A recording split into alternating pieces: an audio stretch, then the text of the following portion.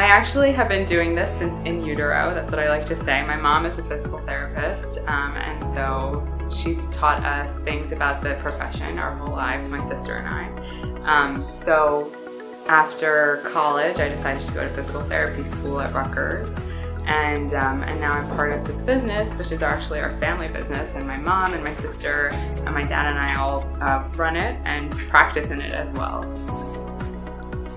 I became a physical therapist in a roundabout way. I initially went to school for undergrad as communications and advertising, and then I found my way into physical therapy. I've always been an athlete, and my father is actually a chiropractor, so I've always liked the body.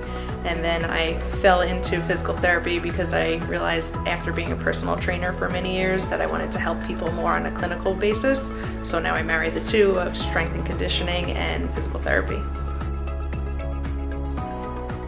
So physical therapy is basically trying to make your movement easier, right? We want you to feel empowered to move freely, to do what you want to do in terms of your goals. So we look at you as an individual and what you're having difficulty with, whether that's cooking, or standing, or gardening, or playing a sport, or being able to walk outside in the community, right? We're looking at your goals, and then we create a customized plan in order to allow you to meet those goals. That includes things like stretching, massage, cupping, dry needling. We have different interventions that we can utilize to help bring your body back to normal length, decrease pain, and then allow you to move better. So we teach you different strengthening exercises. We go over movement patterns to make you feel like you can do whatever you want to do.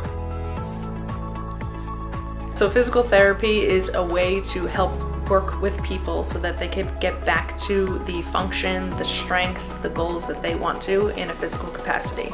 So if you're in pain, right, you don't want to move because it hurts. So physical therapy can help with getting people out of pain, teaching them ways to help mitigate those symptoms, get you stronger, get you more flexible, more mobile, so that you can enjoy the life that you actually want to live and not feel like I'm married to this pain and I can't do the things that I used to be able to do. So say, for example, you have knee pain. You come in and we talk first. We talk about your knee, we talk about where the pain is located, how often the pain is occurring, what the pain feels like, and then based on that we address that pain with different stretches, or I'll do a little massage on the knee, or I do different joint mobilizations to try and create space in that knee joint. And then once the pain has come down a bit, we'll go over different stretches, exercises, get you going on the stairs, practice kneeling, practice walking, do different exercises to make sure that you can do all of those things. And then at the end, depending on how you're feeling, maybe you'll get on the bike, maybe we'll do some heat, but we'll just kind of recap and talk about how the session went and what the plan is for the next session. When we start up a physical therapy plan of care, every person that comes in is met with the therapist and they go through a initial evaluation. So there we talk about what your goals are, how long you've been experiencing pain or the symptoms or the loss of function, and we try to plan forward, right, and reverse engineer where you want to get to, backtrack into where you are today, right? So if it's a loss of range of motion, we want to increase your flexibility and your mobility. If it's a loss of strength or coordination, we want to do improvement in motor control, improvement in strength, right? And then you package all that together and then you get the person to what they want to do. So their goals are always really important. So our goals as a physical therapist might be to improve your range of motion, improve your strength. But as an individual coming in, I want to be able to play with my grandkids. I want to be able to walk around the park 3 times without my ankle hurting. I want to be able to lift something into the top shelf without my shoulder hurting, right? So those goals, as individual as they are, certainly is taken into account with the initial evaluation and the continuance of plan of care. If you have been in chronic pain for a long time, you might have a longer length of a plan in order to be with us, versus if you had an acute injury, you might be here for just a few sessions. It's really dependent on you and how you're presenting to us. About 4 to 6 weeks is where we usually see people being here for. Some people are here for 2 sessions, some people are here for 24 sessions, right? It's so variable based on how you are. This facility in Mountainside is one of 5 different locations, right? So we try to locally affect the surrounding communities. So Mountainside is a small town. We're a small family business operation, right? So word of mouth is always really important for us, right? Getting people in so that they have a good experience, right? And deliver what is promised, right? As far as the results that they want to get to. You know, again, going into loss reduction or elimination of pain, improve range of motion, and again, going for their goals that they want to try to get to. If they have a good experience and they feel that that is a reflection, I was able to do this, that's a win on our end.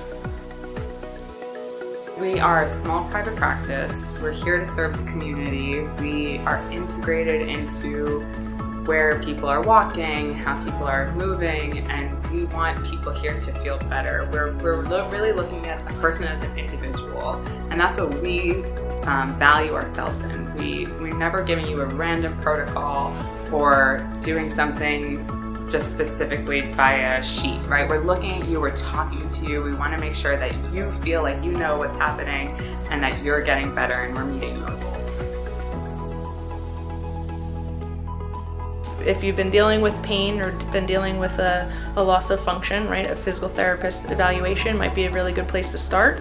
And New Jersey is actually a direct access state, which means that you don't typically need a insurance approval or a physician approval in order to come be evaluated. Some insurances do, but within the state of New Jersey, it may be a best option to seek out PT first before seeing an orthopedic or a surgeon.